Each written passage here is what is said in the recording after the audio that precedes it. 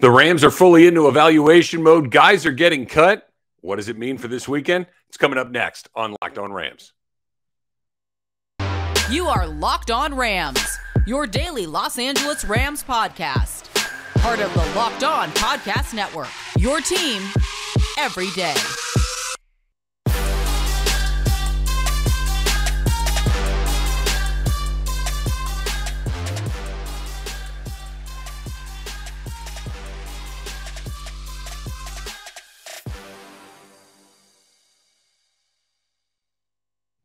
Thanks for making Locked On Rams your first listen every single day. Free and available wherever you get your podcast. Part of the Locked On Podcast Network. Not part of the Locked On Lotcast Network, but you know what I'm talking about. Thanks for making us part of what you do. Not only do I host the Locked On Rams pod, but of course I host the Rams pre-half and post-game show on their flagship station, ESPN 710. We get that going 2 hours before each and every game, which means this week, 1:25 kickoff against the Chiefs. Kirk Morrison and I'll get you going at 11:30. And then right after the game, we got all things Rams. So if you want to weigh in there, that is a good way to do it as well. Here's what's coming up on today's pod. Melvin Gordon, should the Rams kick the tires on yet another running back? That's coming up in just a couple of minutes. Plus, I'm going to talk about Bryce Perkins and getting some QB1 reps in practice this week, what obviously that might mean for the Rams this weekend. But let's start right here, but not before I tell you that today's episode of Locked On Rams is brought to you by LinkedIn. LinkedIn Jobs helps you find the candidates you want to talk to faster. Post your job for free at linkedin.com/LockedOnNFL. So, yesterday, on Tuesday, the Rams made an announcement that they were cutting both running back Darrell Henderson and linebacker Justin Hollins. This was surprising in the sense that Henderson was a part of it. It was surprising in the sense that it kind of came out of nowhere. But when you really stop and think about it, this is about when these sorts of things start to happen. And here's what I mean by that. Rams are having a bad season. The Rams are 3-7. They're not going to make the playoffs. They're very likely to be not only under 500, but significantly under 500. They're very likely to not only be under 500, but to potentially be in the 3, 4, 5 worst records in the league. Knowing what if you've listened to this podcast and you subscribe to Locked On Rams and the Locked On Rams YouTube page, which you should subscribe to both of those, you know what we've been talking about, which is very simply, this is a team that might finish with 4 or 5 wins. There is a possibility. I don't think it's likely, but there's a possibility that they may have won their last game of the season. They got Denver. They got the Vegas Raiders. So obviously a couple of other teams that are really struggling. But 5 seems the high end, and 3 or 4 is certainly a possibility. So you're going to start to send messages. You're going to start to evaluate. And I think that's what this was for the Rams with regards to Henderson and the rest. This was listen, you need to play better. You need to be available. We are not messing around. We can live without you. We're losing with you. I'm going to try to win without you. And I think that's what this was. I think there's also a little make good, maybe the wrong phrase here, but I think that there's a little bit of something going on with Henderson as far as giving him another opportunity. That he has been the Rams' air quote best running back this season as far as yardage gains, as far as carries and things like that. But his workload has been getting less and less. He tweeted the hallelujah emoji when they released him. Maybe he catches on with somewhere else. Maybe he starts to perform better in a different environment. Time will tell. I think this was perhaps more than anything a guy that was going to be up at the end of the year anyway. They weren't planning on re-signing him, so let's get him out and let's take a look at what we have right now, which namely is Cam Akers and Kyren Williams. Both of those guys under contract for next season and beyond.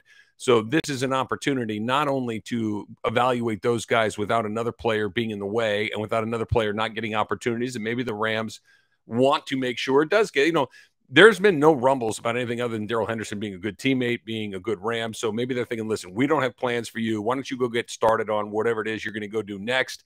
And they released him, and perhaps he was good with that. That's not a bad message to send to the rest of the league, by the way, is if you do come here and for whatever reason it may not work out the way that everybody hopes, we're not going to be the team that buries you. We'll allow you to go somewhere else if, in fact, it doesn't really cost us a whole lot. That, I think, is a good message to have out in the league. But more than anything, I think that the other cut, Justin Hollins, and what we're talking about here is you need to play better. Everybody needs to realize that we're doing this for money. We're doing this for wins. And if you don't perform, we're going to get rid of you. He played in all 10 games so far this season. He started 5 of those 10 games, and he put exactly 1 sack on the board. This was somebody that has Aaron Donald playing opposite them a lot of the time. This is somebody that Leonard Floyd is a teammate that he's going to get a lot of attention as well, and he still couldn't make an impact on this team. I think that's where the Rams are, is basically saying, listen, we're not just carrying guys anymore. If I have no plans for you moving forward, we're going to start moving you out right now. And I think this is also the very obvious wake-up call to the rest of the guys inside the organization that, listen, you can either do this the way that we want you to do it, we're evaluating you, or we're going to move to the next guy because we're 3-7. We're going to finish 5-12, maybe. We're going to finish 3-6-15 for what would it be, 3-14, maybe. So we're going to start taking a look. And I think all of that is what this is. It's good news for Kyron Williams. In a weird way, this is good news for Cam Akers as well. Let's talk a little bit about Bryce Perkins when we come back. Let's talk a little bit more about those running backs and some weirdness that's been going on inside the Rams with that particular position over the last couple of years. That's all coming up next on Locked On Rams. This episode of Locked On Rams is brought to you by BetterHelp Therapy Online. So if you've gotten into a pickle and you've gotten to a point where you're struggling to figure out how to get out of a rut, right, and keep thinking about the same thing, and you can't quite figure out how to solve that problem, therapy is probably a very good option for you. This is an opportunity for you to figure out how to problem solve, not just the current problem that you might be on, but how to do this moving forward. And BetterHelp is a great way to do this. It's a very complex thing going on between your ears, and you need somebody to kind of help you navigate through it every once in a while. And BetterHelp has connected over 3 million people with licensed therapists. It's convenient, it's secure, it's accessible anywhere, and it's 100% online. I've seen it for myself, people that have gone through therapy, and they've come out and they feel better about themselves, and they feel better about what's coming up in their lives next. All the benefits of in-person therapy, plus it's more convenient, it's more accessible, and it's more affordable. No waiting rooms, no traffic, no endless searching for the right therapist. If things aren't clicking, you can easily switch to a new therapist anytime. It really couldn't be any simpler.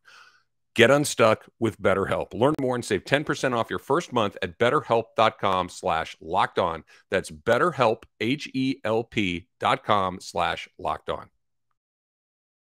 Thanks for making Locked On Rams your first listen today. Now for your second listen, check out the Locked On Sports Today pod. From the games that matter the most to the biggest stories in sports, go beyond the scoreboard and behind the scenes with local experts and insights only Locked On can provide.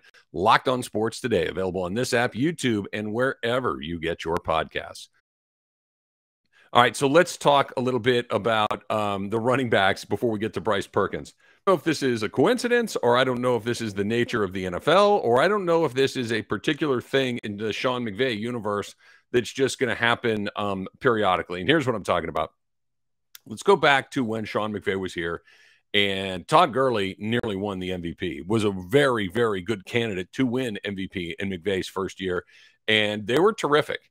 And Sean McVay made Gurley one of the best players in the league. And Todd Gurley was one of the best players in the league. Fast forward to the next year, he gets a little bit of a bump and a bruise and an injury and doesn't play quite as much. And things start to change pretty dramatically. And then by that third year, Todd Gurley's out of favor. And Todd Gurley's down the road. And the Rams have paid him. And they said, you know what, this ain't working out anymore. Todd Gurley, thanks for the memories. Bye-bye.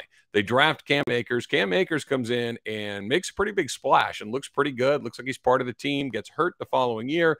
Misses the most of it. This was last year. Comes back at the end. Doesn't play very well. And then the beginning of this season, he's totally out of favor, despite projected to being the starter.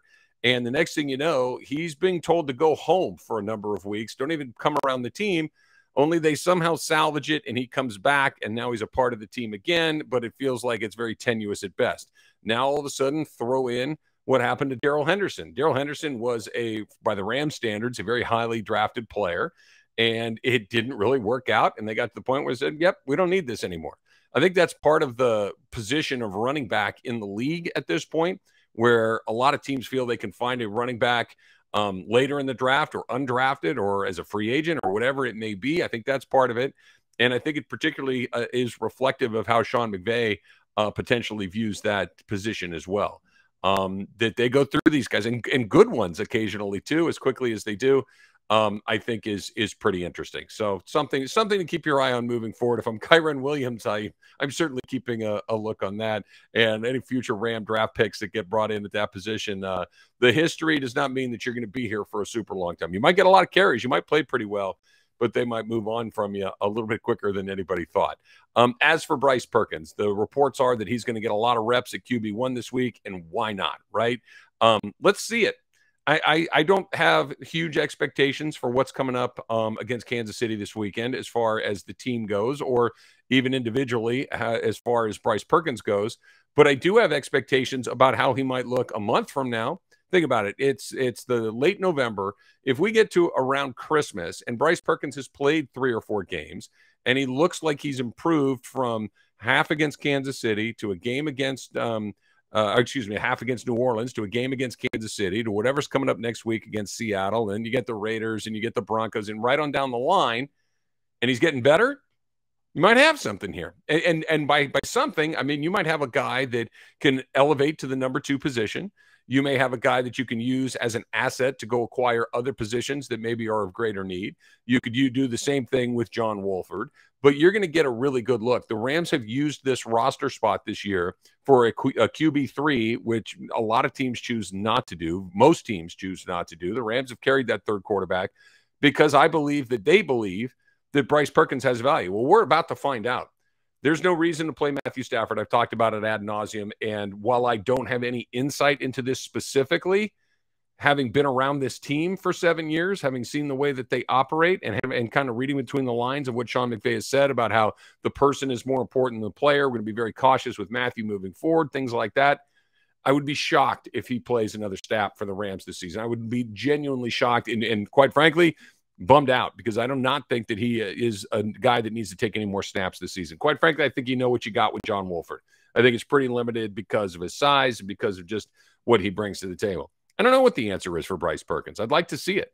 I'd like to figure out if he can be, I don't know if it's a change of pace because you're not going to take Matthew Stafford off the field in a normal situation, but it could be somebody that gives you a little bit of an idea what this offense may look like post Matthew Stafford, somebody that plays quarterback a little more or maybe a little less traditionally than Stafford and a little bit more in the modern vein. Like, I mean, the Rams certainly aren't going to have an opportunity to draft Caleb Williams, I wouldn't think, but you get a guy that's big and strong like that can run, that can move his feet, and Perkins is more in that mold. Let's see what it looks like. So when you have to make a decision about who your next quarterback is going to be, how Sean McVay's offense operates with a more mobile and less traditional quarterback, maybe you got a little bit of data on that. Plus, I think he's a pretty cool customer. I'm excited to see him. I don't expect them to win a lot of games the rest of the way, but I am excited to see how Bryce Perkins plays. All right, coming up next, we're going to talk about why the Rams should not kick the tires on Melvin Gordon. I think that's a very, very bad idea, and we will get into it coming up on Locked On Rams. These days, every new potential hire can feel like a high-stakes wager for your small business. You want to be 100% certain that you have access to the best qualified candidates available. That's why you have to check out LinkedIn Jobs. LinkedIn Jobs helps find the right people for your team faster and for free. You add your job in the purple hiring frame to your LinkedIn profile to spread the word that you're hiring, and simple tools like screening questions make it easy to focus on candidates with just the right skills and experience so you can quickly prioritize who you'd like to interview and ultimately hire. You know how important those hires are when you are running that small business. It's why small businesses rate LinkedIn Jobs #1 in delivering quality candidates versus the leading competitors. LinkedIn Jobs helps you find the qualified candidates you want to talk to faster. Post your job for free at linkedin.com/lockedonnfl. That's linkedin.com/lockedonnfl to post your job for free. Terms and conditions apply.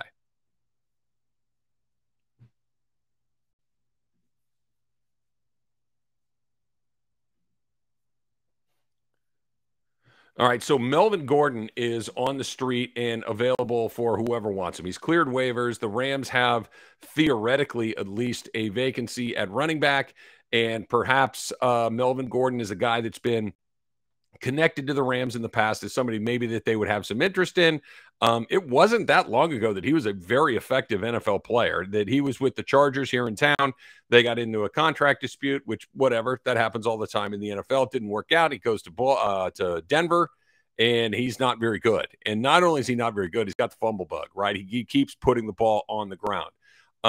If that's unfixable, I don't know why anybody would want him. Now, there is talent there. There is something that is intriguing there, but the Rams do not need to do it right now. If they want to use, I think the rest of this season needs to be used to evaluate the people that are in your building.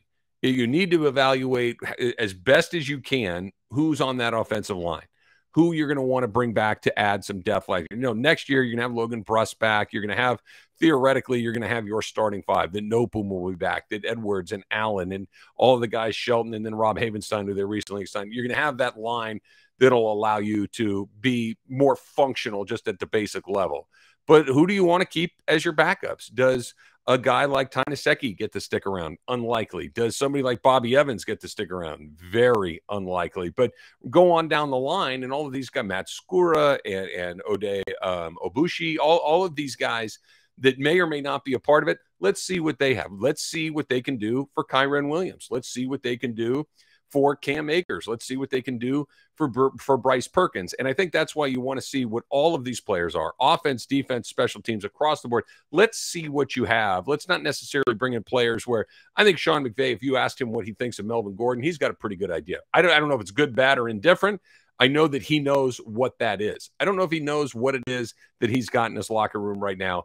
And I think that's what they need to focus on. I think they need to focus on what is on your roster, who's part of your future, who isn't, and then you can start looking around the rest of the league and maybe filling some holes along the way. A little bit shorter version of Locked On Rams today. Enjoy your Thanksgiving holiday. Of course, we will have our Locked On Rams crossover edition with Locked On Chiefs. That will be coming up tomorrow. And then we are off into the games. Enjoy them very, very much. Thanks for making us your first listen every single day. Now, for your next listen, check out the Locked On Sports Today pod. Biggest stories of the day, instant reactions, big game recaps, and the take of the day. It's available on the Odyssey app, YouTube, and wherever you get your podcast. Until next time, whose house? It's Locked On Rams house. Happy Thanksgiving.